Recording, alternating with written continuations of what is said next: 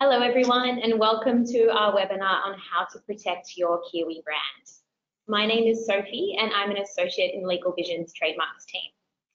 I'm joined today by my colleague Graci, who is a senior associate in the trademarks team. Before we begin, a couple of quick housekeeping items. You'll be emailed a copy of this recording following today's webinar for you to keep and refer to.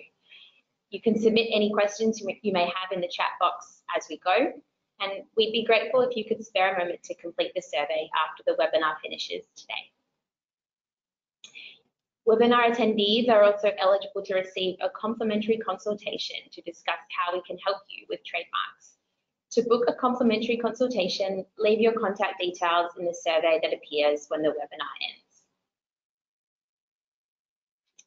So today we're going to take you through some trademark fundamentals. We'll discuss the life cycle of a trademark, some common pitfalls, and some practical steps that you can take to protect and enforce your trademark rights. At the end of the webinar, we'll be answering some of your questions. So please submit your questions throughout the webinar through the chat function and we'll answer them at the end. So I'll start by explaining what a trademark actually is. So a trademark is any sign that you use to distinguish your goods and services from those of other businesses, and can be a business name, logo, slogan, color, sound, and even a smell. The most common trademarks that a business will initially protect are the business name and logo. As your business grows, however, you might find that there are other aspects that form a large part of your branding and should also be protected. So an example of this is Apple.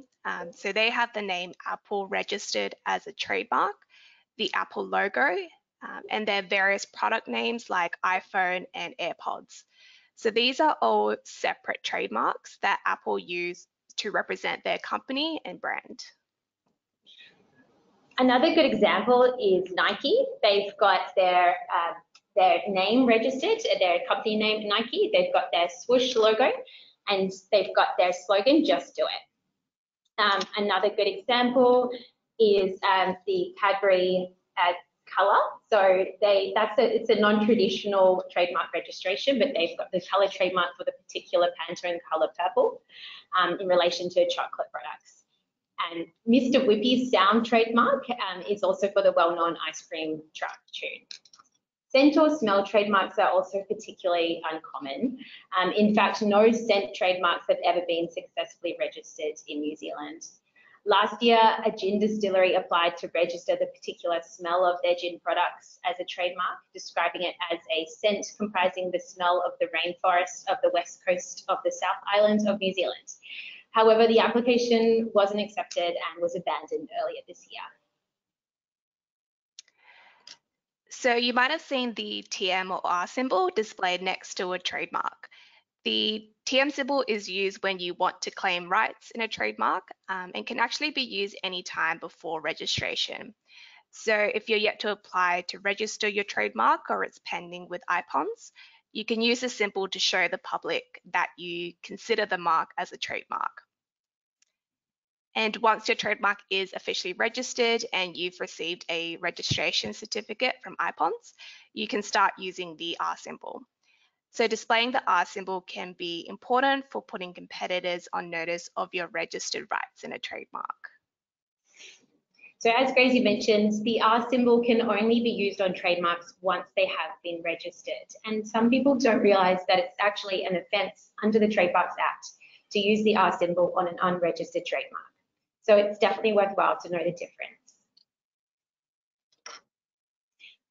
So now, excuse me,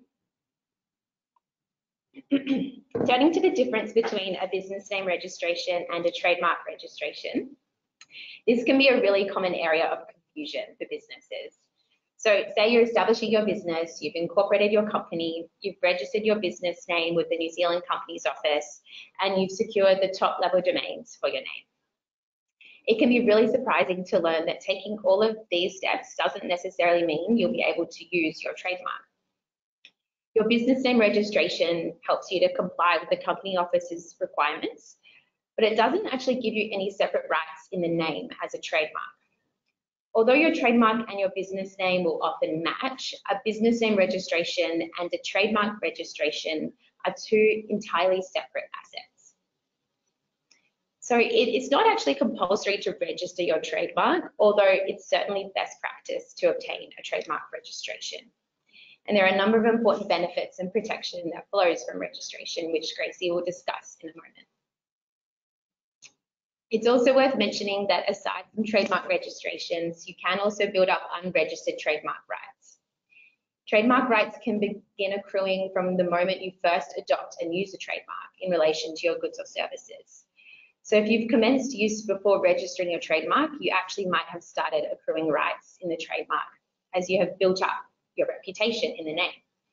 However, it is still best practice to register your trademark to provide you with secure, enforceable rights. So moving on to the benefits of trademark registration. So a registered trademark essentially maximizes your brand protection and affords you with a number of rights, both legal and non-legal.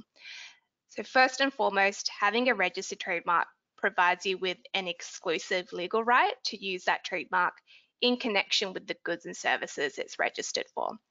So as Sophie mentioned earlier, having a business name registration doesn't provide this right. So what this means is you would have the power to commence action against anyone who is using the same or a similar trademark to you and in connection with similar goods or services. And competitors are less likely to copy or misuse a trademark that's registered. And without trademark registration, it might be more difficult to stop third parties from copying your brand. Trademark registration also creates a financial asset that you can license and sell to third parties. Basically, you should first ensure that you have registered rights to a trademark before giving someone else permission to use your trademark. So this would be relevant if you franchise your business, for example, to make sure that you have maximum control over how your franchisees will use your trademarks and branding. On a similar note, you shouldn't be selling your trademark to someone else without having trademark registration in place. This is particularly relevant should you ever want to sell your business, and it's something that a purchaser will usually want to know before buying the business. Trademark registration is also important for attracting investment for your business. In fact, most investors will want to know if you have trademark protection for your brand, because it increases your brand's credibility and reduces the risk of disputes with competitors. So this means that investors can invest in your business with a greater sense of security. Finally, registering a trademark will significantly increase your business's professional image and reputation. So being able to promote your trademark alongside the registered R symbol shows to customers that you take your business and brand seriously and intend to be around for a while. Okay, so let's go through a brief rundown of the typical trademark application lifecycle. At the very beginning, when you're considering the trademark that you want to adopt for your business, it's really important to make sure this trademark is actually available for your use and registration. It's much better to find out in the early stages if another business already has existing rights in this trademark, rather than having to rebrand down the track. Getting it right from the beginning can save a lot of time and expense later, so make sure you get your preliminary searches carried out in the early stages of trademark selection. Once you've selected your trademark, it's then time to apply to register it. In New Zealand, trademark rights are administered by a government department known as the Intellectual Property Office of New Zealand. So this is where we file applications to register trademarks. When we prepare a trademark application, we include details of the trademark to be protected, whether that's a word, logo, slogan, or otherwise. Details of the trademark owner. So this is usually a company, but it can also be an individual. And a list of the goods and services for which you use or intend to use your trademark. So goods and services are categorized into 45 different classes.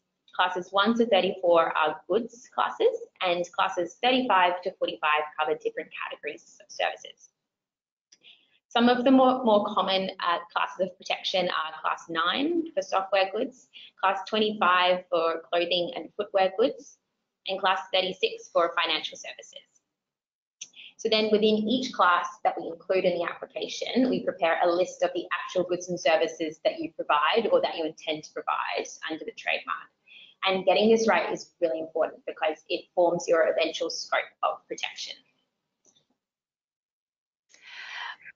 All right, so once you've prepared and filed an application with IPONS, it will be assigned to an examiner who will review the application to ensure it meets the requirements for registration.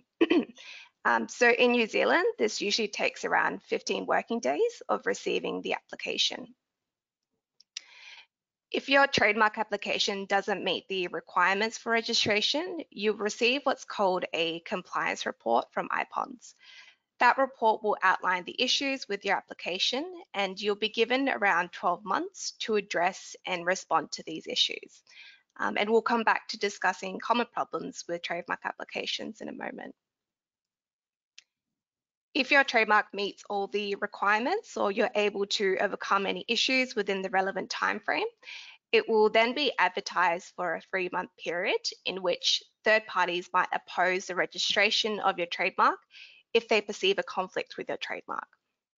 From what we've seen, only a small percentage of trademarks are opposed, but if it does happen, we suggest seeking advice from a trademark professional to understand your options and the likely prospects of successfully defending an opposition.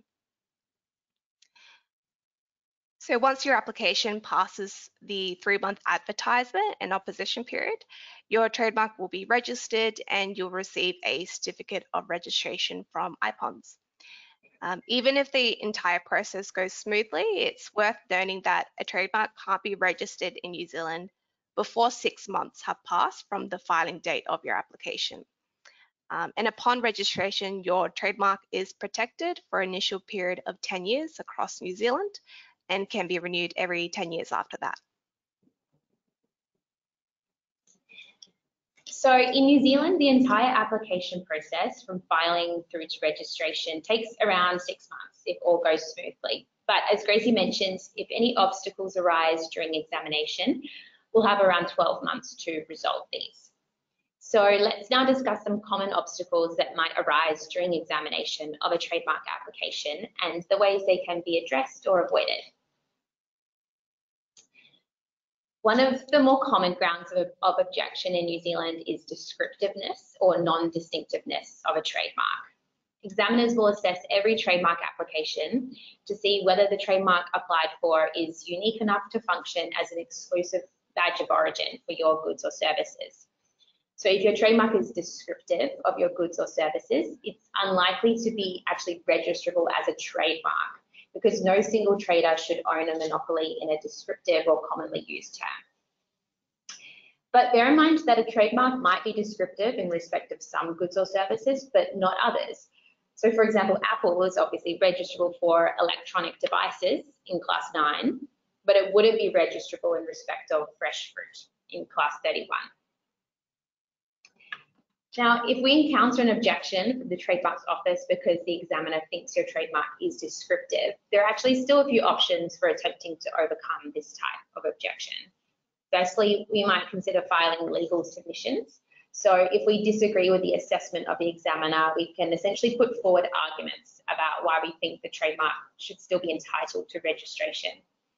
In submissions, we refer the examiner to relevant case law to support our arguments, as well as examples on the trademark register of other trademarks with a similar level of descriptiveness that were accepted. Another option that we may consider is preparing and filing your evidence of use. The purpose of this is to demonstrate to the examiner that because of your use and promotion of the trademark over time, it's acquired distinctiveness at the date of filing your application. So in other words, consumers have actually come to recognize it as a badge of origin for your business exclusively. The length of use required depends on the level of inherent distinctiveness in the trademark. So the more descriptive your trademark is, the more substantial your evidence of use would likely need to be. Importantly, all of your use of the trademark, or all of the evidence of your use that is submitted, must also have been accumulated prior to filing your application. Another common way to avoid a registrability objection is to file for a distinctive logo version of the trademark. Often, the additional visual elements contained within a logo can actually render the trademark distinctive overall and therefore entitled to registration. So the other common ground on which IPONs might reject a trademark application is if your trademark is identical or similar to an existing trademark and covers the same or similar goods and services. So the examiner will carry out their own search of the New Zealand database and compare any identical or near identical trademarks to yours side by side, taking into account factors such as the appearance, sound, the idea of the trademarks, type of customers who might purchase the goods and services, among other factors. So to give you an example, say you wanted to register a trademark for Aqua Dental for dentistry services in class 44, and there's an existing trademark for Aqua covering the same services in the same class. So in that situation, IPONs will likely raise an objection to your application. There are usually a number of options available for overcoming a conflicting trademark, which I'll briefly run through. However, choosing the right option and approach to deal with the conflicting trademark can be challenging. So it's recommended that you have a trademark professional help in this situation. So as Sophie mentioned, you can provide written submissions in an attempt to overcome a descriptiveness or lack of distinctiveness objection. So the same can be done for a conflicting trademark objection if you disagree with the examiner's assessment. Alternatively, you might be able to amend your goods and services to overcome a conflicting trademark, especially if you have broad claims that overlap with a conflicting trademark that has more specific claims. So any amendments to the goods or services will usually limit the scope of your trademark protection. So again, we usually recommend having a trademark professional assist with this. In certain circumstances, you might be able to overcome a conflicting trademark by supplying evidence that your trademark was adopted honestly and used concurrently alongside the conflicting trademark with no instances of public confusion, or that it actually existed before the conflicting trademark was applied for. Another option might be to approach the owner of the conflicting trademark to see if they would be willing to provide written consent to your use and registration of your trademark. So this might be appropriate for when you believe there's no commercial conflict between the trademarks. So for example, if the trademarks are used in entirely different industries and have different target consumers. There are, however, risks when seeking consent. That includes putting the owner on notice of your application and intended activities under the trademark. So this strategy should be treated with caution. Finally, you can apply to have a conflicting trademark revoked or removed from the register if you have reason to believe that it hasn't been used for 3 years or more. You could also potentially use this as leverage to encourage consent from the owner if you go down the path of seeking consent. A trademark professional, again, can help you investigate and assess whether there is, in fact, any use of the trademark. And you should be relatively confident that the trademark hasn't been used before applying to revoke it. And that's because a revocation action can be costly if it's contested. Okay, so that was just a very brief overview of the trademark application process. Now we'll look at some common trademark pitfalls and how to avoid them. One of the most important things to bear in mind is that once you have your trademark registration in place, you should still actively monitor and enforce it to avoid having your rights eroded. We'll discuss this in a bit more detail soon, but some key pitfalls to be aware of are losing your trademark due to non-use, having your rights eroded by allowing third parties to make unchallenged use of your trademark, or a dilution of your brand by third parties using and registering similar trademarks, resulting in a marketplace that is crowded with similar trademarks to yours. Another common issue that we see is when trademark applicants don't get their scope of protection right in the beginning. So I mentioned earlier that trademarks are registered in respect of 45 different classes of goods and services. It's so important to make sure you choose the right classes and adequately describe your goods and services at the filing stage. Your specification of goods and services can't be expanded after filing. So you need to get this right to make sure your eventual trademark registration gives you adequate protection for your intended activities. Also bear in mind that if you do expand your goods or services, or if you pivot into a different area after your trademark registration is in place and your new offering is not covered within the scope of your existing registration, you should file an additional application to protect your brand in respect of your new goods or services. The same goes for if you undergo a rebrand or update your logo. Make sure that your trademark portfolio stays up to date.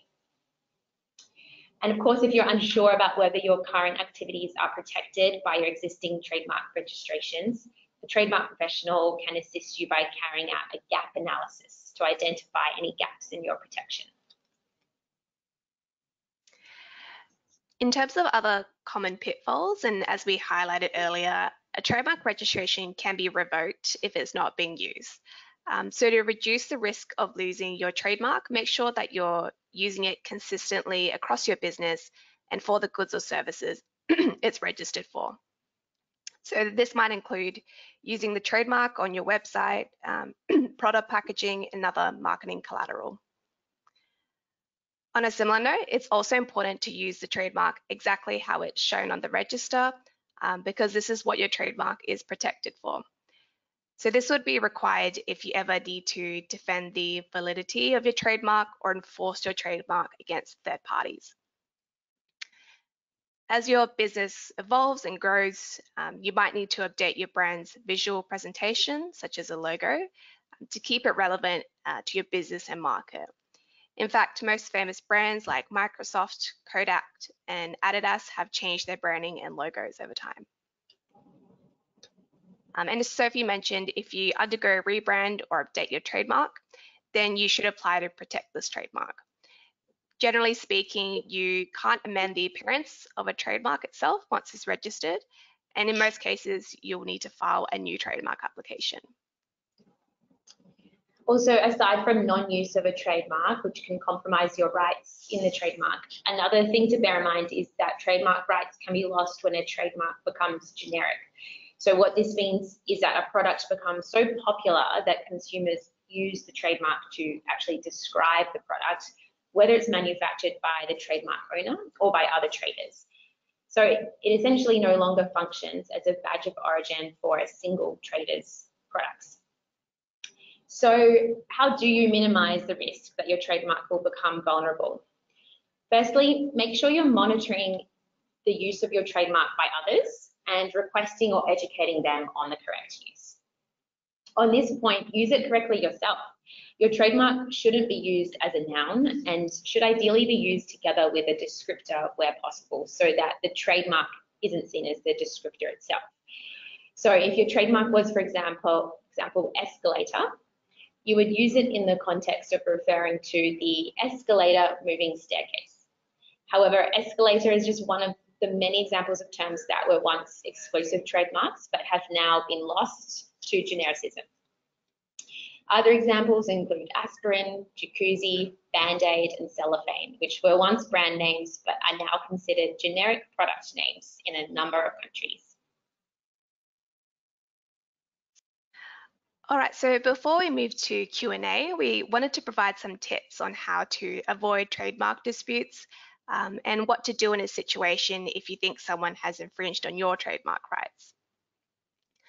So we discussed earlier the difference between the TM and R symbol, and while it's not a legal requirement to use a TM or R symbol in New Zealand, we strongly suggest displaying these symbols next to your trademark to maximize your brand protection.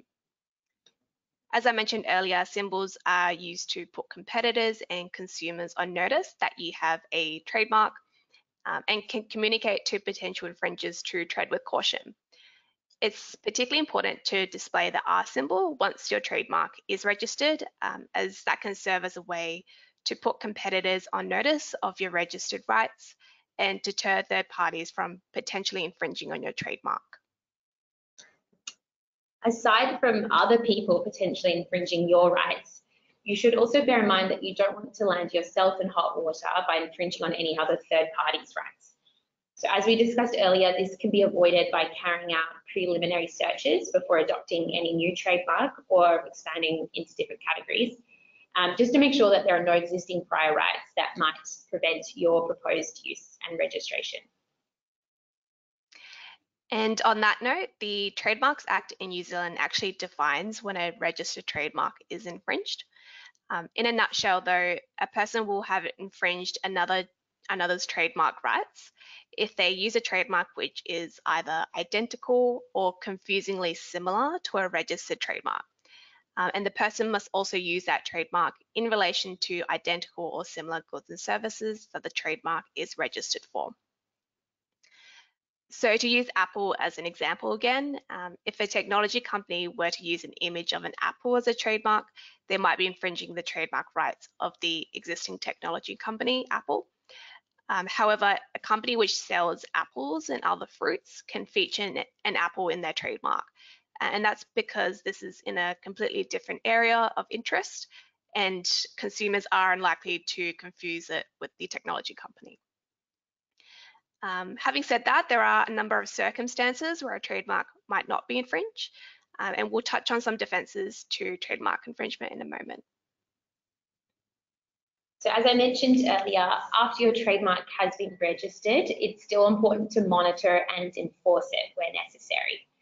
Keep an eye on competitors, keep an eye on trademark office filings in your classes of interest, and keep an eye on the marketplace so that you can act swiftly if a third party starts making unauthorized use of your trademark. A useful quick tip for identification of infringement can be setting up a trademark monitoring program, which could involve regular searches of internet listings or industry-specific databases or marketplace platforms for any third-party use of your trademark. It's really important to act quickly to deter any infringers because, as we discussed earlier, trademark rights can actually start accruing from the use of a trademark. So you don't want to give third parties any chance to start accruing any substantial rights in the trademark. The first step we usually take is to send a cease and desist letter to the infringing party, and this puts them on notice of your rights. It details the offending conduct that you have an issue with, and it provides them with a deadline to cease this conduct. In some cases, particularly where it's an innocent infringement, a cease and desist letter can be all it takes to resolve the matter. So when it comes to enforcing your trademark, it's important to get legal advice to understand your rights before taking action. Not every case is black and white, and the infringer might have certain defenses they could rely on. On the flip side, if you've received a legal letter demanding that you take action, you must understand your rights before responding to it. Defenses apply both ways, and a trademark professional can help you assess whether there are any that you could potentially claim. Some of the more common defenses to direct trademark infringement are where there has been descriptive use. For example, if the term is being used to describe an aspect of the party's business or goods or services, rather than actually being used as a trademark or a badge of origin. Or where the second party has adopted the trademark honestly and has been using it concurrently for a period of time. So this comes back to what I said earlier about taking swift action. For example, if you were to ignore infringing use for a number of years, but then later on decided to try and get the other party to stop using the trademark, they may be able to rely on this honest and concurrent use defense to infringement. Or where a second party has prior use of the trademark. So this is a situation where it's particularly important to do your research. You don't want to send a strongly worded cease and desist letter alleging that another party has copied your trademark, only to receive a response pointing out that they in fact started using the trademark prior to you.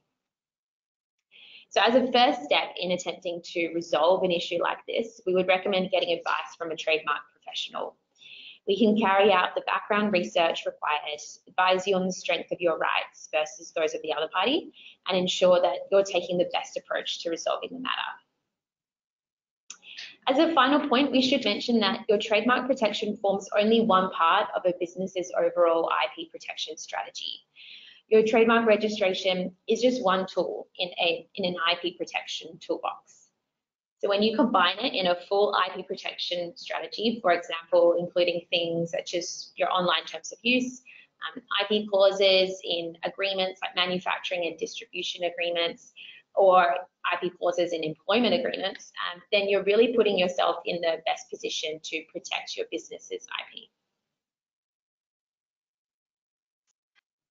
All right, so we've reached the end of the presentation now, which we hope you found informative. You might also find our free publication on Trademark Essentials helpful, which you can download from the handout panel. We also have an upcoming event that might be of interest to you. It's on understanding your tech business's compliance obligations, and it'll be held on Tuesday, 28 February at 11 a.m. You can register by following the link that's on the screen and also on our website. All right, so we're going to answer your questions shortly, but while you submit them, I'll just take a minute to tell you about our membership. So LegalVision's membership is a cost-effective alternative to the expensive hourly rates you experience with other law firms. For an affordable monthly fee, you receive cost certainty and all-inclusive legal services. So this includes unlimited document review, including drafting, amending, and reviewing business contracts and commercial leases. It also includes unlimited advice consultations, and we've got a team of over 100 specialist lawyers, including business structuring, employment, disputes, and more.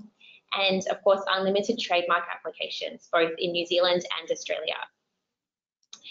As a LegalVision member, you won't worry about the cost of lawyers ever again. Think of it as having your own in-house counsel. We'll take care of all the business as usual legal work, so you can focus on running your business. And if you are in-house counsel, our membership is a cost-effective solution for outsourcing additional legal work. To learn more about how our membership can help you, request a free consultation when the survey appears at the end of this webinar. Okay, fantastic. So we'll move on to answering some of your questions now. And the first one we have here is, I would like to know about international protection of trademarks. Is there such a thing as a worldwide trademark like Coca-Cola? Surely you don't buy a trademark for every country. Sophie, did you want to? Yeah, there's a couple of, yeah, sure. Yeah, there's a couple of questions that have come in about international protection. So I think probably the first thing to bear in mind there is that trademark protection takes place on a country by country basis. So there's no real such thing as a worldwide trademark. But the first thing you want to start doing is having a think about your target markets and the countries in which you want to provide your goods and services. Generally, it's best practice to protect your brand by registering your trademark in all countries in which you're trading or offering your goods and services under your trademark. Basically, because the last thing you want to do is launch into a new market and find out that someone is already operating under your trademark, providing similar goods or services. So there are two main pathways you can take to apply internationally. Firstly, you can apply directly to your countries of interest, which will usually require you to appoint a local agent to file your application with the trademark office in that country and then deal with any examination issues if they arise. And each country has their own examination time frame and registration requirements, so it's best to get that help from a professional in that country. And so while the Australian examination process, for example, takes between 7 to 8 months, if no issues arise along the way, the Canadian Trademarks Office is currently taking between about 2 to 3 years to examine applications. But the alternative pathway, and one that's most popular if you're looking at filing in multiple countries, is via the Madrid Protocol. So this involves filing one application that's registered with the World Intellectual Property Organization, and then it's sent off to the individual countries that you nominate for examination. However, not all countries are members of the Madrid Protocol. So for those countries like Hong Kong and South Africa, for example, you would need to apply directly to those trademark offices. But it's definitely worthwhile chatting with a trademark professional about your options so you can weigh up which filing pathway is best for you, which will depend really on your international target market. Okay, so another question is, does this also cover Australia as well as New Zealand? So like Sophie mentioned, trademark protection is on a country by country basis. So a trademark in New Zealand, the short answer is a trademark in New Zealand would only provide protection within New Zealand. It wouldn't extend to Australia. So if you're also trading in Australia or intend to expand there, then you should also consider applying for a trademark there. So another question that I might give to you, Sophie, how about someone overseas providing services virtually to clients in New Zealand, but not actually based or registered in New Zealand? Yeah, so this just touches on what I was saying earlier. Even if you're not actually based in that country, if you're providing your services to New Zealand or to clients in New Zealand, or to clients in any other country, it is best practice to still register your trademark in that country, because as I was saying, you don't want to then find out that someone else is trading under that trademark or a similar trademark in New Zealand already, and then essentially it prevents you from expanding into that market. Cool. Another question is, can I add classes to my trademark in the future? So generally speaking, you won't be able to add classes or goods and services once your trademark application has been filed. So if you begin offering goods and services in a different area, you'll need to file a new trademark application in most cases. So say, for example, your registered trademark is protected for clothing in class 25, and 2 years later, you begin selling handbags and wallets. So these goods are covered in class 18. So in a case like this, you should consider filing a new application covering these goods in class 18. As a rule of thumb, if you intend on providing certain goods and services within the next few years, then we'd recommend including these in your application from the outset to ensure you have adequate protection and to save you from having to refile later on. On the other hand, if you don't use your trademark for all the goods and services it's registered for, then you might risk losing your trademark, as we mentioned earlier. So it's important to bear this in mind when you're working out what goods and services will protect you for your current and intended activities under the trademark. Cool, so another one that's come in is, should I register my logo in colour or black and white? So it's a good question.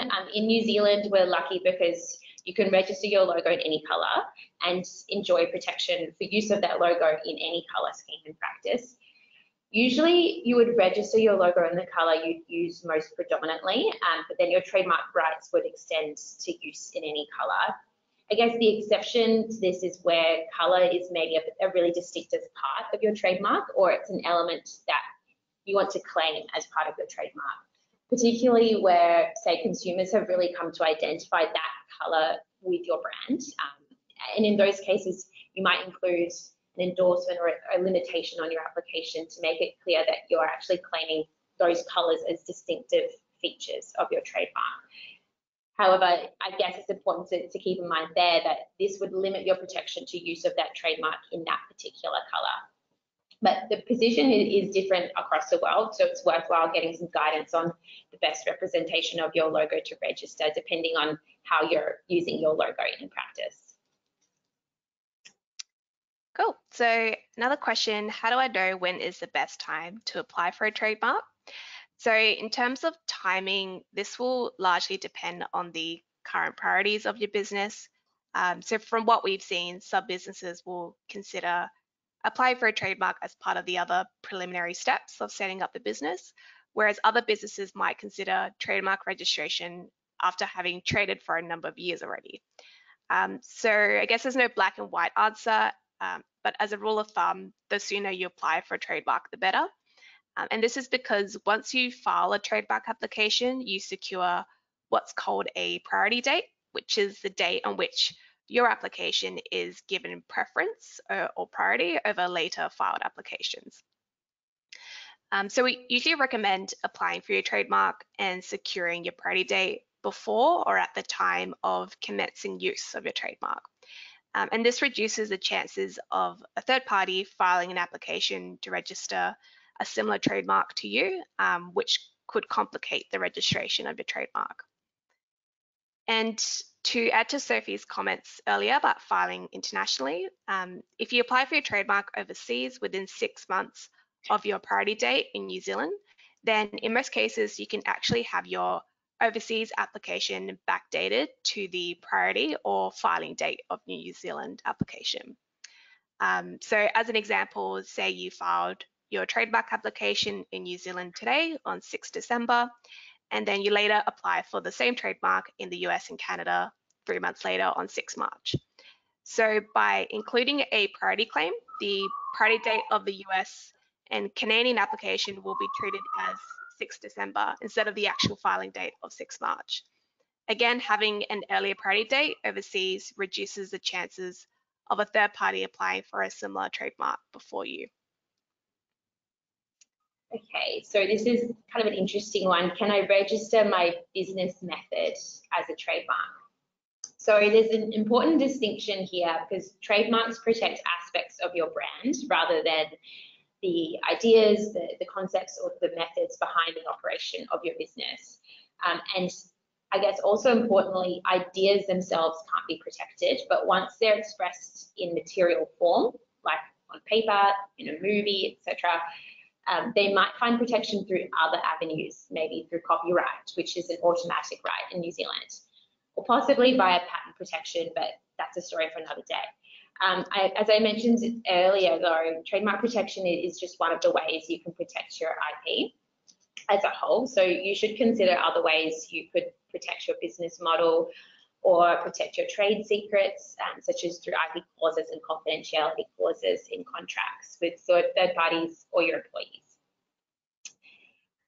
But on the other hand, if you have developed a particular logo or a pictorial representation of your business model that's unique to your business, or perhaps you've developed a catchy name for your method, these are the types of circumstances where you might consider trademark protection in order to obtain exclusive rights in these aspects of your branding.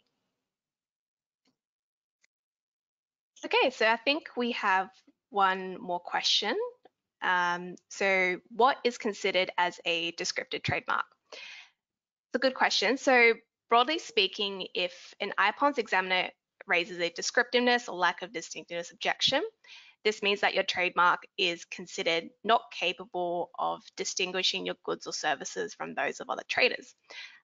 So as Sophie highlighted earlier, it's difficult for a single trader to gain a monopoly or otherwise trademark rights in a descriptive or generic term which is likely to be used by other traders in the ordinary course of business. So an obvious example would be fresh flowers for a floristry, which would be very difficult to register as a trademark. Descriptive trademarks are assessed on a spectrum, so to speak, to determine how strong or weak the trademark is.